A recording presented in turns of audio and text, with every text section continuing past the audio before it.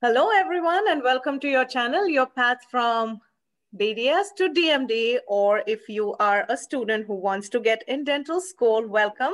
Today, we have a very special guest, special because this person has a lot of importance in my life, and he is one of the reasons I decided to do dentistry a second time. So please welcome Dr. Larry Dunham. He's Assistant Dean for Diversity, Equity, Inclusion, and Belonging, and Clinical Assistant Professor of General Dentistry at Boston University, Henry M. Goldman School of Dental Medicine. Dr. Dunham, so excited to see you. Good morning. Good morning to you, Dr. Jasmine, and to our audience. I am so pleased to have this opportunity to always engage with Dr. Jasmine. I call her Dr. Jasmine, not Dr. Kikar. She just, and that's just my affection I have for her. And I want to talk a little bit this morning about my background. I graduated from this DMD program back in 1983. I'm in private practice, and I've been actively involved in diversity work here at the school for the past 8 years. And it's so rewarding for me to be a part of this school at this point. I really enjoy coming to work every day, even if I have a rough patch. I mean, we tend to support each other here in a way that is so unique. So that's my plug for the school. But in terms of dentistry, I'm so glad that many of you are choosing dentistry as a path, as a career path, because I think it's an excellent one. Whether you be male, female, or however you identify, you get a certain amount of autonomy with this profession, and you can continuously grow. I feel like I'm a student at this point in my career because I'm back at school. Things are changing in ways that are so meaningful to this career that I'm in, and that you're ascribing to be a part of. Thank you so much, Dr. Dunham. So that's very kind of Dr. Dunham to call me Dr. Jasmine, but I'm his student and he's my mentor for life. So I'll always be Jasmine for him. Let me just share a quick story.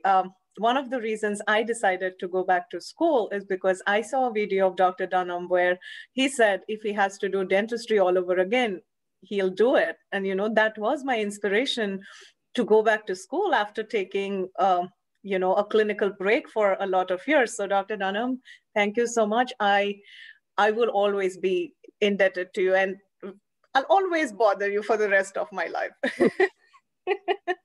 So today we are going to address a few questions, and Dr. Dunham has been generous to give us this time. He has an extremely busy schedule.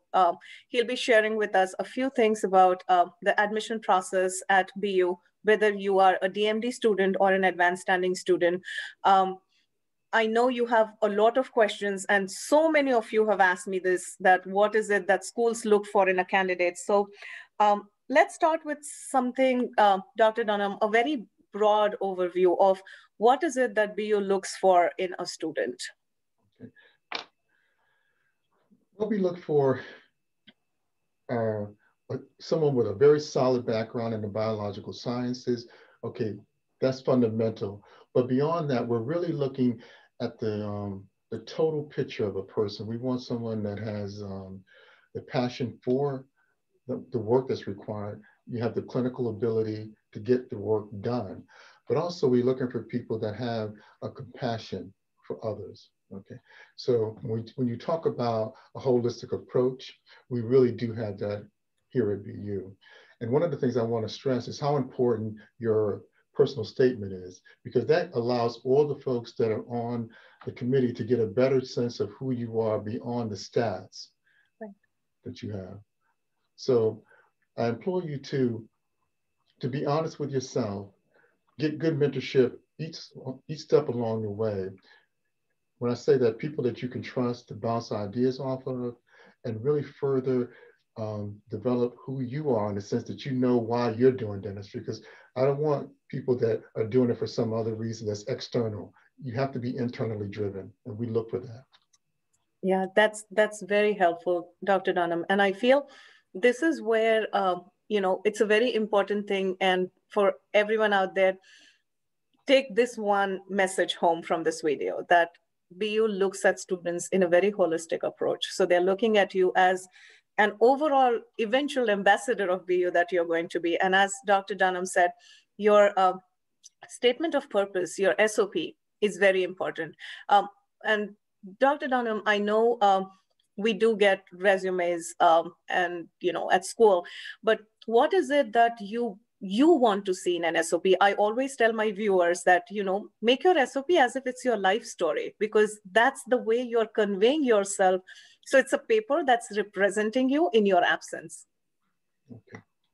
I'm glad you asked this question, because one of the things I really do like to stress is that there's no template that I want anyone to follow in terms of a personal statement or SOP. This is a perfect time for you to explore honestly for yourself why you're pursuing dentistry. And your SOP should be unique to you because you are unique. Don't look for a template, but examine honestly why you want to do it, how you see yourself being the clinician or the practitioner that you want to be, and express that. Any stories that are any experiences that have gotten you to this point where you're convinced that you want to do dentistry, include that. Don't make your personal statement too long. 3 paragraphs are I think are enough. A little background on yourself, how you've gotten to this point where you are to apply, and then maybe what you hope to do with it.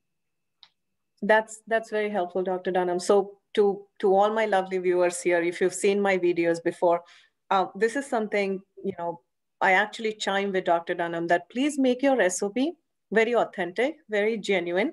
And this is the way you're communicating with the committee that's reviewing your application. So it's absolutely okay to get help from family and friends in writing your SOP, but please make it authentic.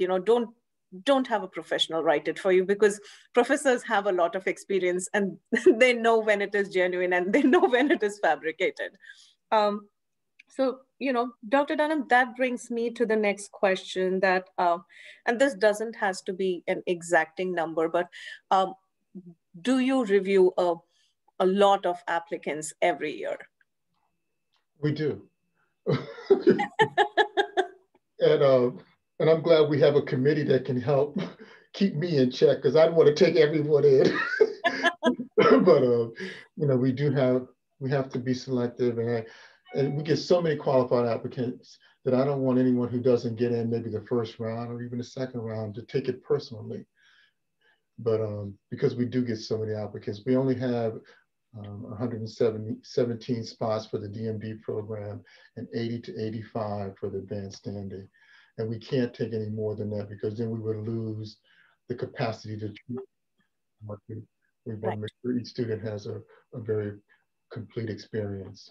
Right. So I think this is a good take-home message, that don't be disheartened if for some reason you do not hear from the school or don't get accepted. That does not mean that you're not the right candidate for the school. It just could be that there were other candidates who were qualified, but please keep applying.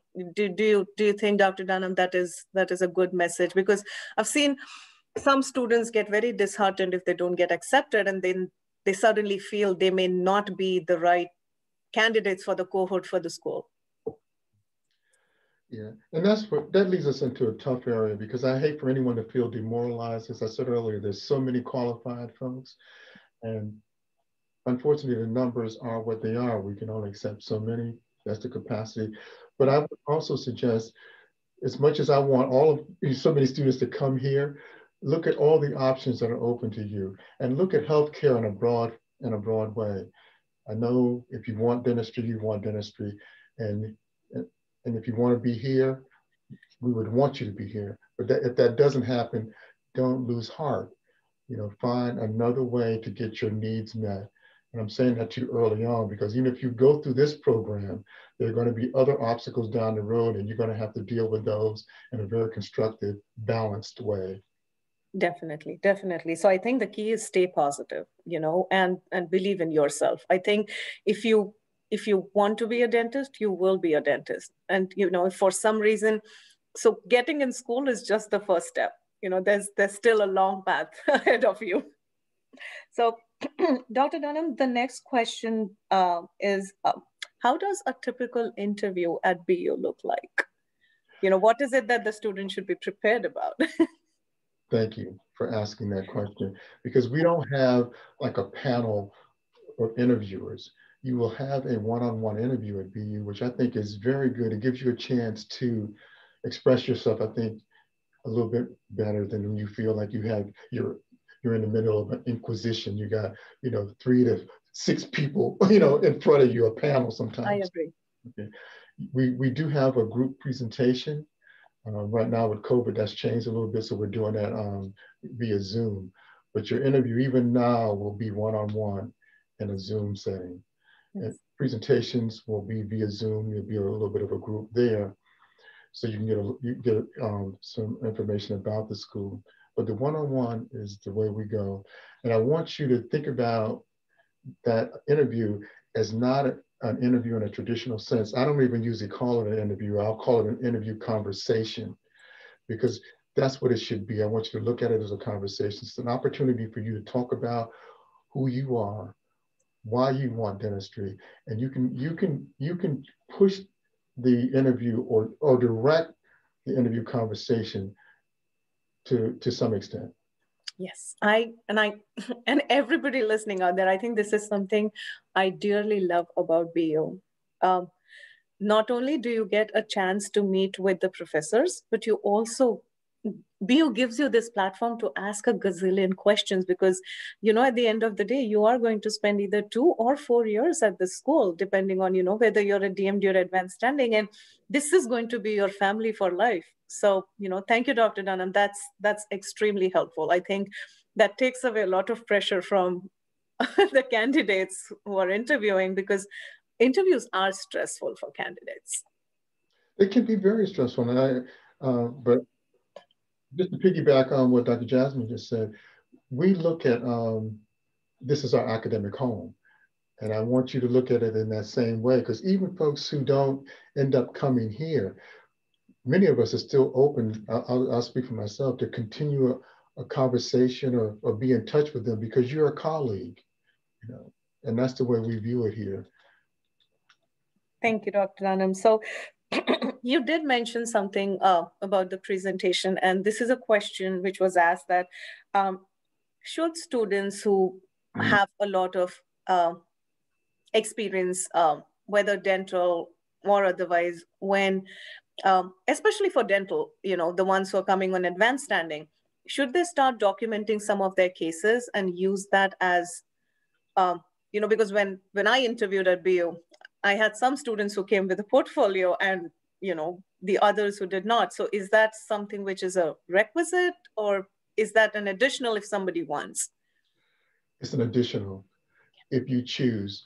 And your portfolio, if you do bring something to share, it doesn't necessarily have to be cases. I've had people bring some artwork to me, in the conversation, they could work that in and just show their dexterity through their artwork. And that's another plus. It gives you another opportunity to learn about this applicant, what they really value outside of just clinical dentistry. You may not get an opportunity to share that portfolio, but if it's something that's meaningful to you, you can bring it as an addition, and maybe you can present it in your one-on-one. Nice. That's what makes me fall in love with BU all over again. I think, and as Dr. Dunham said, they're looking for candidates. So it's a holistic approach. So please don't be disheartened by everything and anything that we are reading online these days, that it's only the GPA that matters, or it's only the DAT scores that matter, or it's just the thing. I think BU does look at everybody, in a holistic way, like, in like an entire, who are you as a person, and, whether this is a profession for you. So, Dr. Dunham, what does make a candidate's profile stronger? And, it doesn't have to be a very specific answer, but like a very generic thing. If what is it that they can do to make themselves, like grow in the profession? One of the things I look for is a person who can persevere, and that's something that can come out in your personal statement. I'm not, I'm impressed with someone who's had stellar numbers throughout their career, but I look at them with caution, because I wonder what will happen when they do, hit a wall, have something, that really they have to deal with and overcome. Students who can show that they've persevered and they're still standing strong, and their convictions are very strong, and they're pushing forward. That's quite meaningful to me, because that's what we want in the profession. That's a healthy choice. Yes. And I make healthy choices to get past obstacles. Right. How do you think? How do you analyze? I look at the analytical process, because I think as a clinician or a healthcare provider, we have to be analytically objective, or even about ourselves. And I like to see that person who can analyze things, kind of step outside of themselves, right, view everything completely, get back into themselves with purpose and mission to move forward. Definitely, definitely. Dr. Dunham, what are some of the other programs that BU offers to candidates? Like, I know there is a master's program, and then there is a dental assisting program, then there is a preceptorship program. Would you like to please give some highlight on them? Okay. The master's program is an oral health science master's degree, and we do work closely with the medical school. That program is housed in the medical school, but students get a chance to interact and take classes in the dental school. And oftentimes I've advised students to take that master's program who I feel need to strengthen their science background. And then oftentimes they can be ushered in or matriculate into the dental school. Going back to the point that you made earlier, Dr. Jasmine, don't give up. There's so many different ways to get your needs met. And Yes. that might be very good for some students. The preceptorships, those are things that are offered once students are in the school. They get a chance to go out into practices, whether they be community health centers or private practices.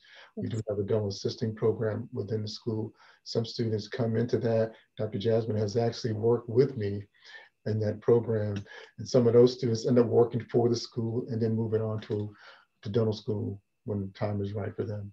Yeah, and I feel I do like the master's program, because I had, when I was in my advanced standing, I had some students in the DMD program who actually did the master's, and they said it helped them. It really helped them, not only to strategize and understand what their goals are, but it also gave them a very deep as well as a broad understanding of dentistry and oral health as related to the overall quality of life. Yes, you summed it up so beautifully. And another thing I want to piggyback on again on what you said. Another thing that OHS program does, it puts you in an environment that you want to be in, yes, hoping for life.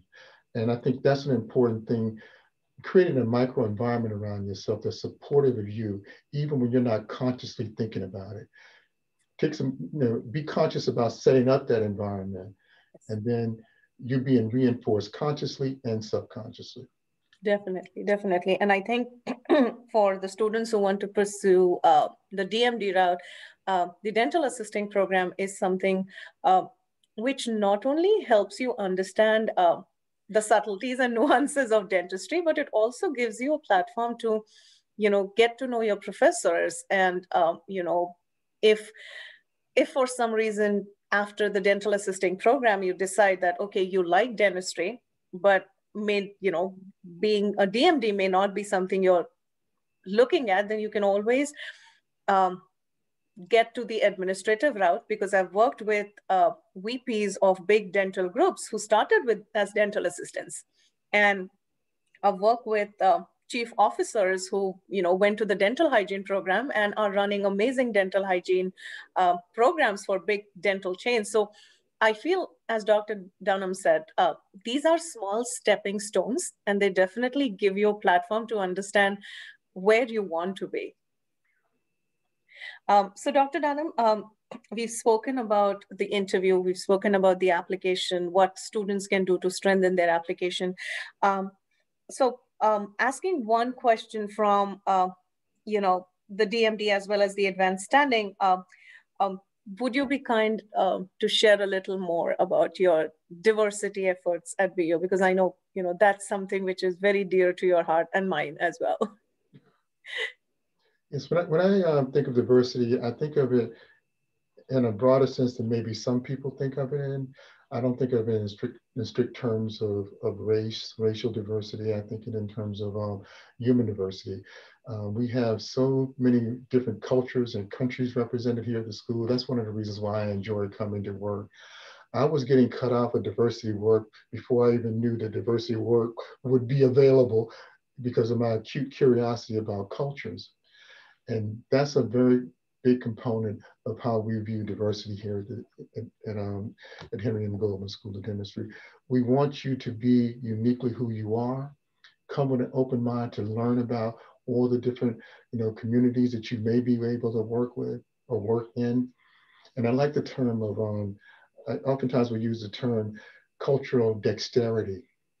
And when I use that term, we want students to develop enough understanding about the different cultures of the world that they become dexterous. Just the way we want you to have manual dexterity, we want you to have cultural dexterity. We want you to be able to move from one area to another with ease, not losing your identity, but being respectful of where you are at all times.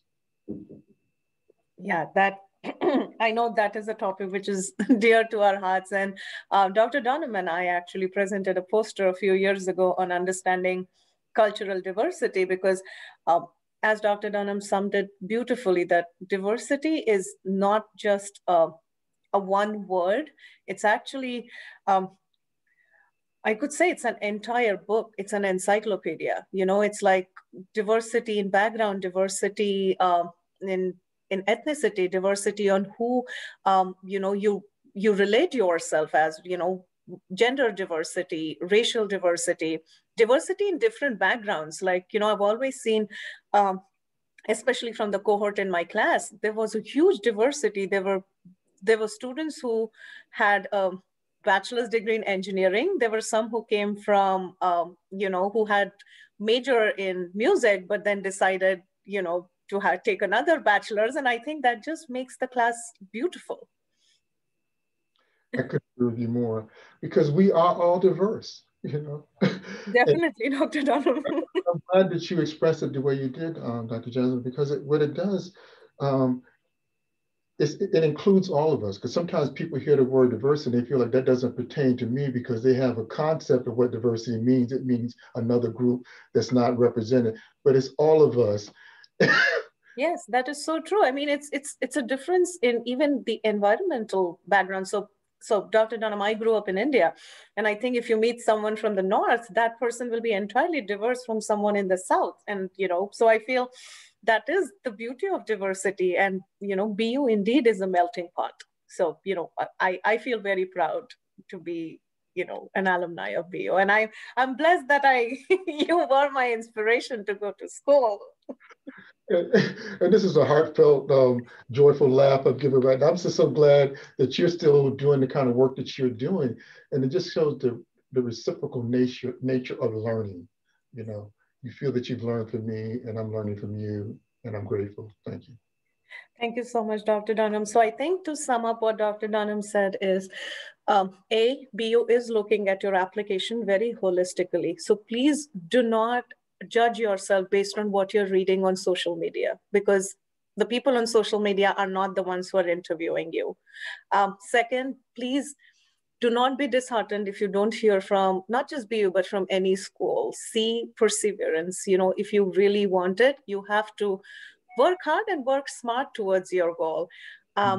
Think the fourth thing is, try to make yourself better than what you were yesterday. So don't compare yourself with an applicant who has a lot of experience, because BU does have a diverse cohort. And I can say that from my own class that I was in.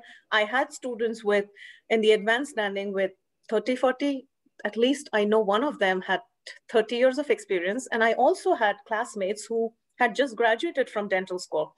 And I think on the DMD program, there were some who worked as dental hygienists. There were some who had just graduated school, some who had taken the master's route. So I think, and most important is the SOP, the statement of purpose, which Dr. Dunham said, please keep it authentic, please keep it genuine. And that is what the school looks at. So Dr. Dunham, before we conclude, could you please be kind and share some pieces of advice for the applicants for this cycle and the upcoming cycle? I would suggest that you ties into what Dr. Jasmine was just saying. Don't compare yourself to others. Do your best, and your best will continuously change. But it's important for you to be honest with yourself and track yourself. I'm a strong believer in journaling. I think we need to keep track of ourselves, and your journal should be something where you just kind of share, thoughts with yourself. It can be a conversation with yourself. Maybe people that you meet, a slogan that you hear, write it down. And just because the way our minds work, the more we reinforce positive messages in our conscious and subconscious, we will automatically start to develop in ways that we want to be. And that takes me back to where I want to start from. Kind of get a sense of where you want to be. If dentistry is what you want to, is what you want in your life, find mentorship. Find people that can help you get to where you want. And be careful of the naysayers. People who will doubt you and just really fuel the doubt that you may have in your own mind. Yes. So beware of that. Talk with people who have done what you want to do. Draw on that as a resource as you develop into the next step. Definitely. Thank you so much, Dr. Dunham, for all your time. And I really appreciate the words of wisdom and you sharing your experience, because I feel, as Dr. Dunham said, stay positive, surround yourself with positive people, because positivity attracts positivity. If for some reason there's someone who's not so much in the positive mindset, instead of dwelling in their negative mindset, try to bring them on a positive mindset towards you. And I think that's the way we can make ourselves and the world around us a really lovely place to live. Thank you, Dr. Dunham. Thank you, Dr. Jasmine. Take care, everyone. Until then, bye-bye. Bye-bye.